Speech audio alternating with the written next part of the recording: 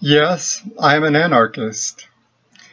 And no, I did not ever sign the Constitution. And yes, the Constitution was a scam.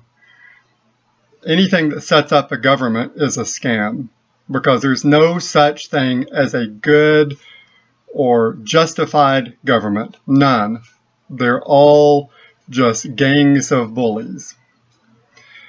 But I am not in favor of pulling down all of the statues and monuments that mark history.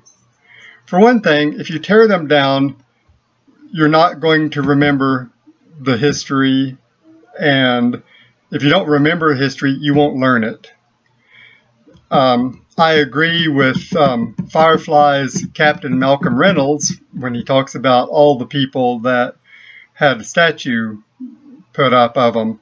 I'll put a link to the comment down in the description if you don't know what I'm talking about.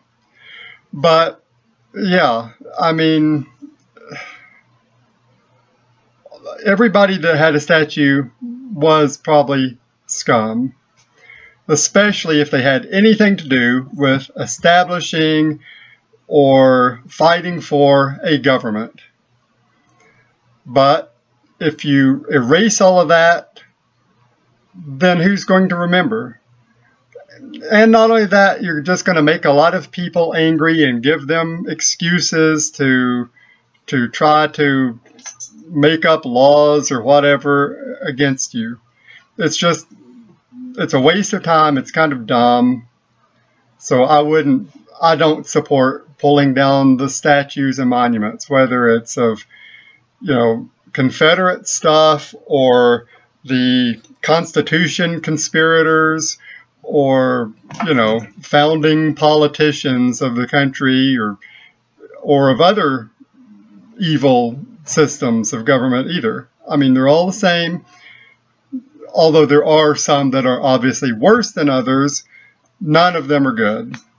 But if you pull down the monuments and statues, then it's a whole lot easier to ignore the evil that has gone on in the past and pretend that it didn't happen. You're just sweeping it under the rug, and that's probably a very, very foolish thing to do. So, yeah, this anarchist says, leave the statues and monuments alone.